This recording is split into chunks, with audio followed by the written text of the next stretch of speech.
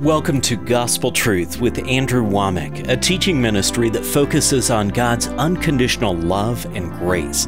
He's helped me to be transformed into the image of God, which is God's purpose for my life. I have the faith now to be able to stand through anything that I go through. I know that I'm going to come out victorious on the other side because of what I've learned through this ministry. And now, here's Andrew. Welcome to a special edition of the Gospel Truth. Again today, I'm going to be playing a teaching that I gave in Phoenix, Arizona during our Gospel Truth Conference in January of 2021. And I'm talking about how to stay positive in a negative world. We definitely are living in a negative world where all of the bad things are being amplified and the good things are being diminished, and you need this teaching. I think it'll really help you, and I just thought it was so good that I wanted to put it on our program. So watch this. At the end of the program, we'll come on and share with you about how you can receive this teaching that will help you stay positive in a negative world. You just need to come to a place that, God, I'm not smart enough to run my own life. I need you every moment of every day to show me what to do. I actually feel sorry for those of you who are very talented and gifted, because, you know, you're tempted to try it on your own. I had a man come to me one time, and he was at one of my meetings, and he says, why is it that God only uses hicks from Texas to preach the gospel? And he compared me to Kenneth Copeland and Kenneth Hagin and some other people. And I wrote him back and I said, it's because hicks from Texas know they hadn't got a chance. They depend upon God. But other people who have these talents and abilities, they think, God, you just get me on the stage and I can handle it from here.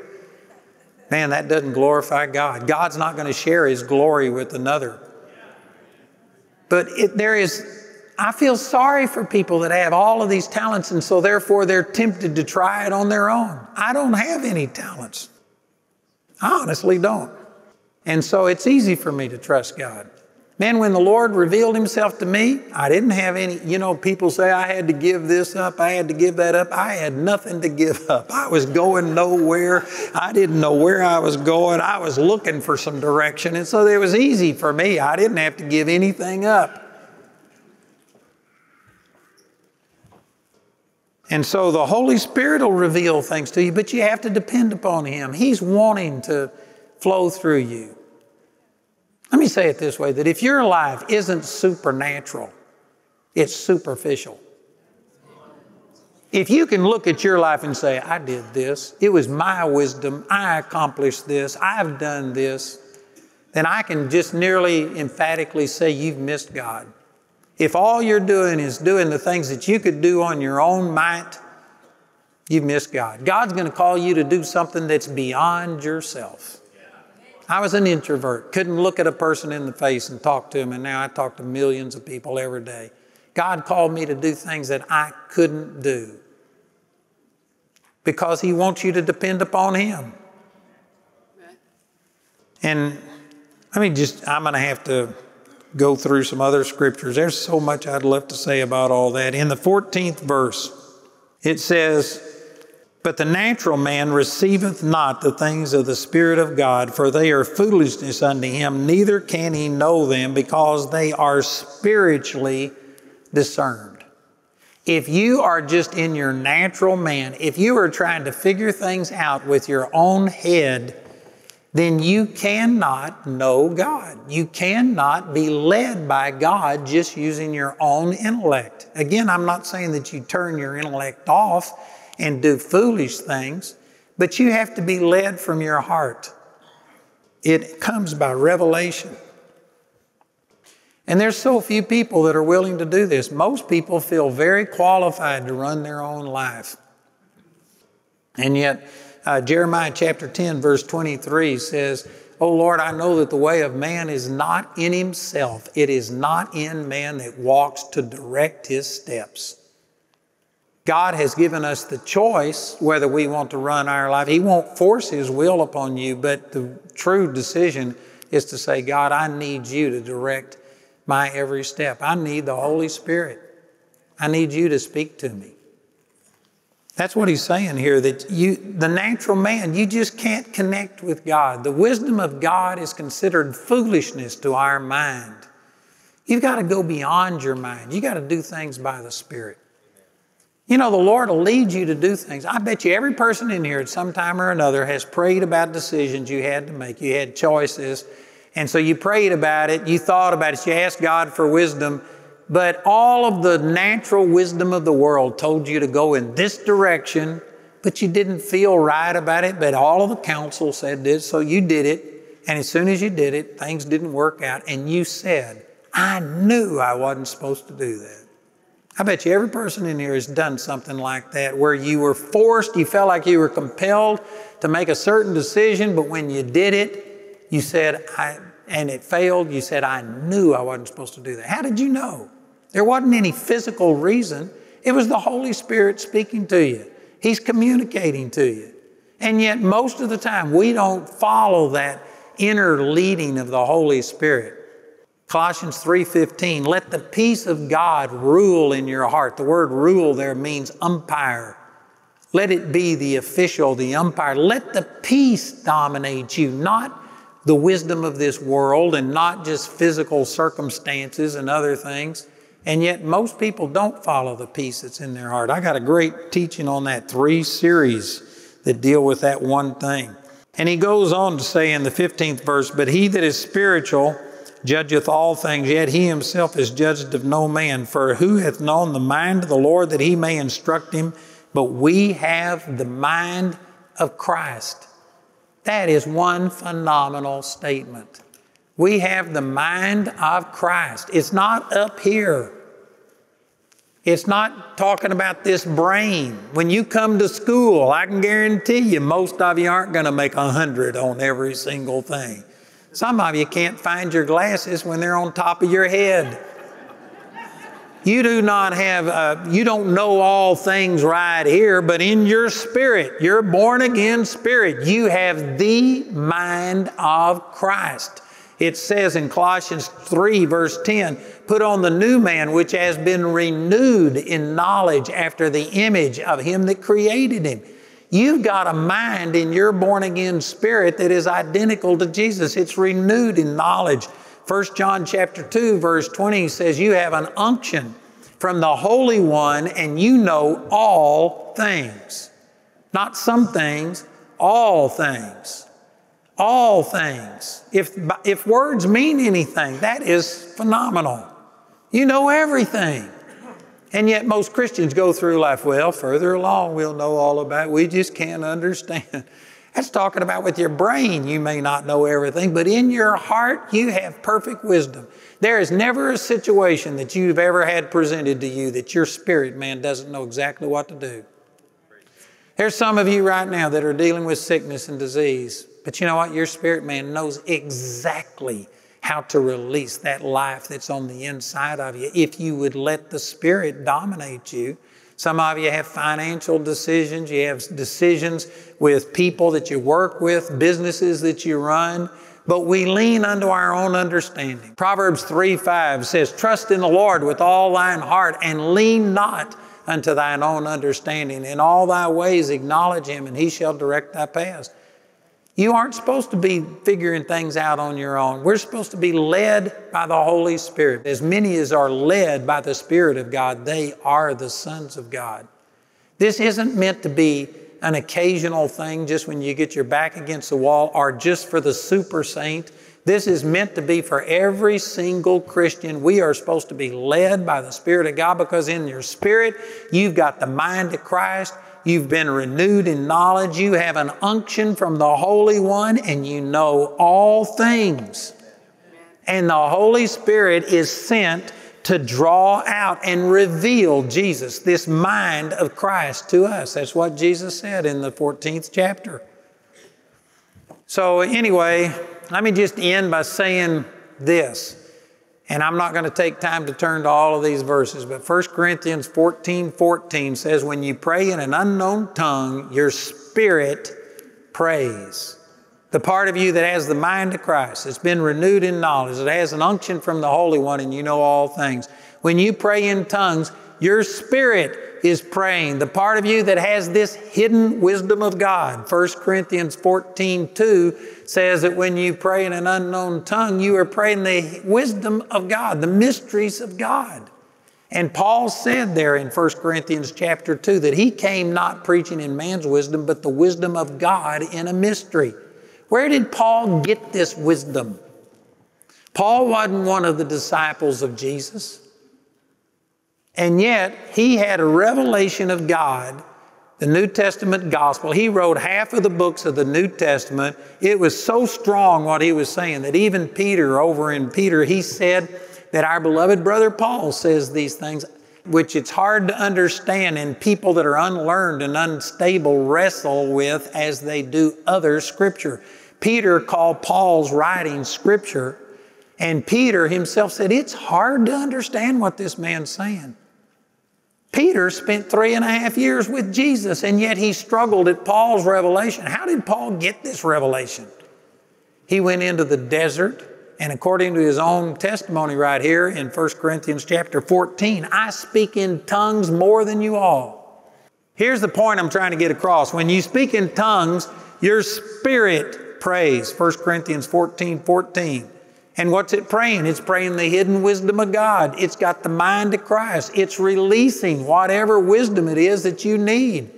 And then it says in 1 Corinthians 14:13 that if you pray in an unknown tongue, pray also that you may interpret. All you got to do is pray in tongues and say, God, what am I saying? How do I stay positive in a negative world? How do I deal with this problem? How do I deal with my finances? How do I solve this problem? Pray in tongues and ask God for an interpretation.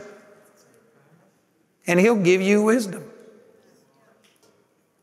You know, we were in Colorado Springs and we were building a building. I had bought this building for $3.2 million and I took out a loan to buy it.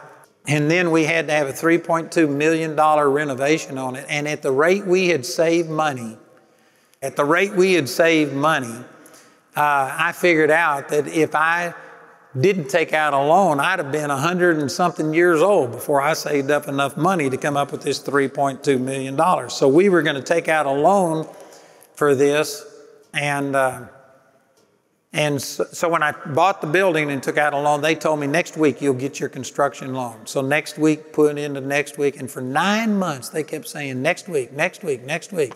Finally, after 9 months, they said, look, it's been so long since we did an appraisal. Let's do a new appraisal and just start the whole process over. And our ministry was struggling. We needed that space. And all I could see was another 9 months of delay. And so I said, no way. I said, let me pray about it. So I took these scriptures and the things that I've been sharing with you and saying, Father, you've got an answer to this. And in my spirit, I've got the mind of Christ. I know that my spirit man knows what to do, but my brain doesn't know what to do. I said, I need an answer. So I started walking on my trail, and I didn't get any further than from that wall over there to this wall on my trail. And started praying in tongues and asked for an interpretation, and God brought back to my remembrance.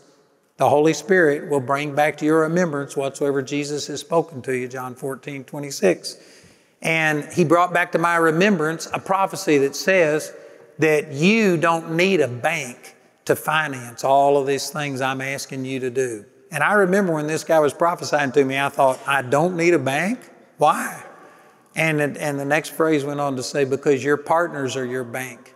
Your partners will finance anything you can believe God to do.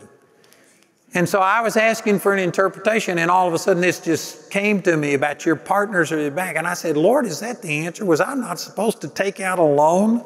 Am I supposed to come up with $3.2 million? And like I said, I figured out at the rate we had been saving, I'd have been 120 years old or something like that before we would have gotten $3.2 million. So I prayed about it for a day or two just to check things out and make sure this was the Lord. But finally, I was convinced that was the Lord. And so I went in and told my manager, I said, look, if they come back tomorrow and offer us all of the money we want, I'm turning it down. We're going to do this debt-free. I'm not going into debt. And sure enough, the next day, a different bank that we had contacted in the past came to us and said, we've now approved you for $4 million. And I told them, you're too late. I turned them down. And did you know, in 14 months, we had that $3.2 million. And that was back in 2004. And in 2009, we bought the place where we are now. And we started building in 2012. And since 2012, in the last 8 years, we've now accumulated $130 million worth of buildings and assets with $16 million worth of debt, which I hadn't got time to explain it to you, but it was a mistake. And I'm getting out of debt quickly. Amen. But I'm saying all of this happened because I believe that I had the mind of Christ, and the Holy Spirit was sent to reveal it. And when you pray in tongues, all you got to do is pray and then ask God for an interpretation. And it doesn't necessarily come like you pray in English and then you stop and interpret you pray in tongues and then you interpret in English. If you're in a church service, that's what you've got to do so that other people can benefit.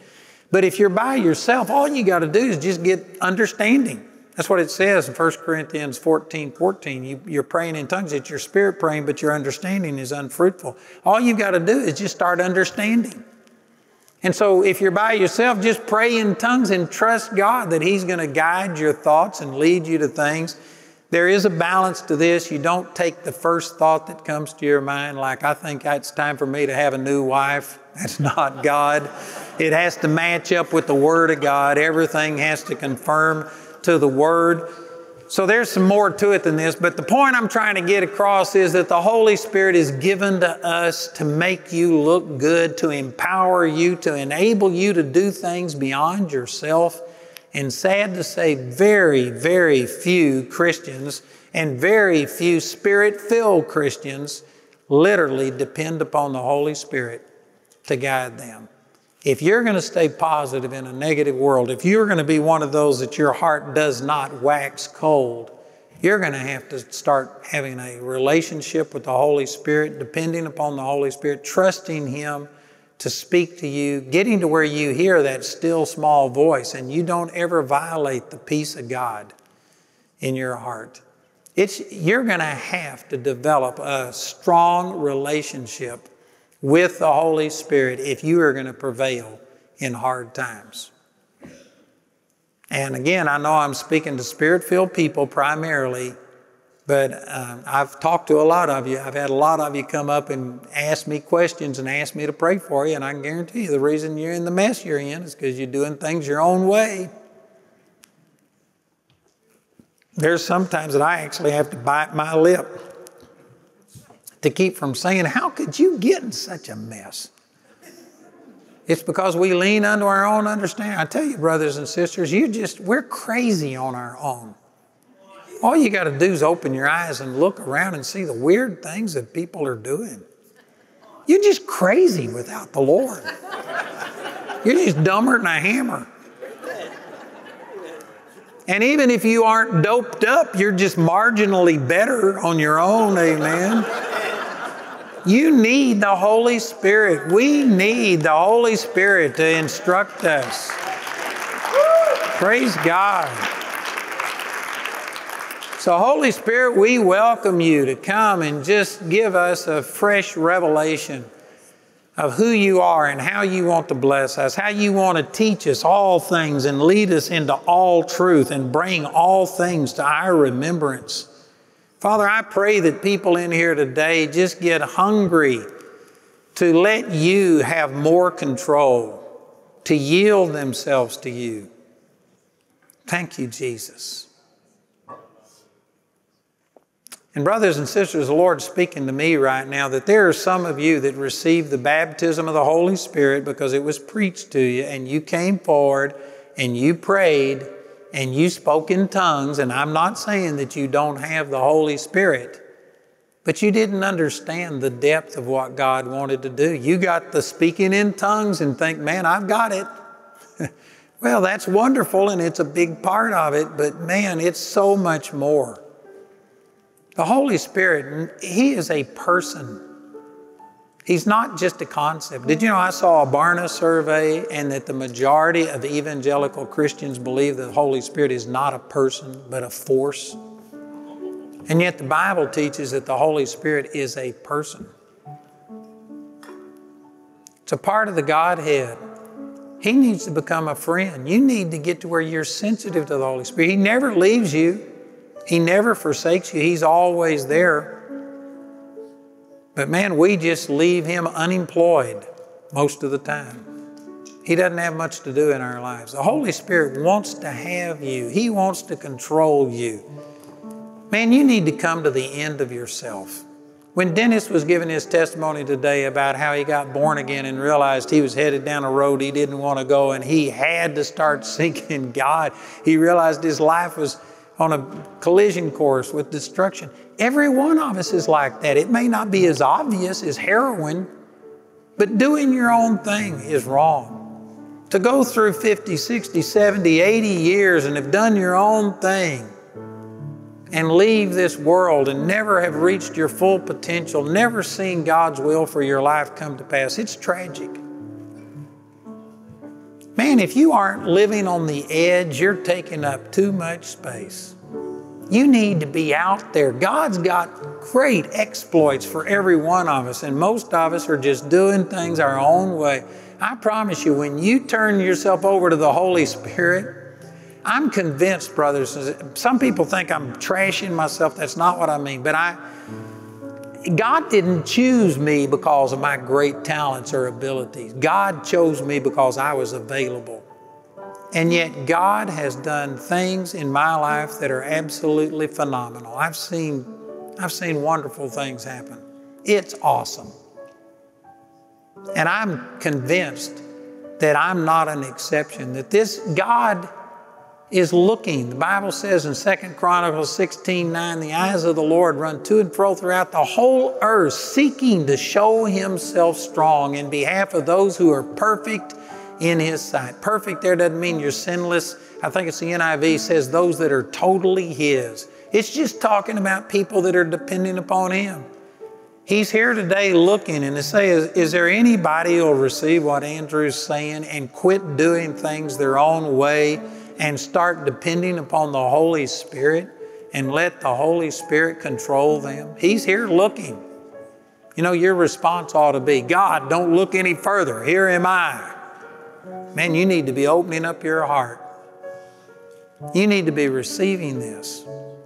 And I can promise you, if you would do that, God will make your life awesome. He'll make it greater than your plans could have ever been. He never made a piece of junk. God's never made a dud. He never made anybody to just go through life sick or poor or hurt or bitter. If any of those things describe you, you aren't living in God's best. But it depends upon you yielding to God, turning your life over. So you may already be born again, you may already be baptized in the Holy Spirit, but you aren't letting the Holy Spirit control you. Back when I received the baptism, Dennis was talking about the Jesus People movement. I was during that charismatic movement in the 60s and 70s, and this was the whole thrust of everything, is letting the Holy Spirit just literally dominate you. And speaking in tongues was part of it, but the main thing was all about turning your life over to the Holy Spirit. And man, we saw when people got the Holy Spirit, it was life-changing because they weren't just asking for the ability to speak in tongues. They were wanting the Holy Spirit to take control of their life. And there's a lot of Spirit-filled people today that that's never been a part of it, but it needs to be. You need to depend upon the Holy Spirit. Today you saw a portion of Andrew's teaching titled How to Stay Positive in a Negative World, recorded live from the Phoenix Gospel Truth Conference in 2021. This product that we're offering on how to stay positive in a negative world is something that you need. I can guarantee you we need to guard our hearts against this or our love will wax cold. So I've got DVDs that were taken from the conference in Phoenix. I've got CDs where it's the audio teaching of that, and this is just my teaching on how to stay positive. But then we have these CDs, DVDs, and a USB that is the entire conference, and I had Dennis Burke with me who taught 3 messages with my 4 messages. You could get the entire conference, and so we've got multiple ways for you to get the entire conference or just my teaching on how to stay positive in a negative world. Listen to our announcer as he gives you all of the details.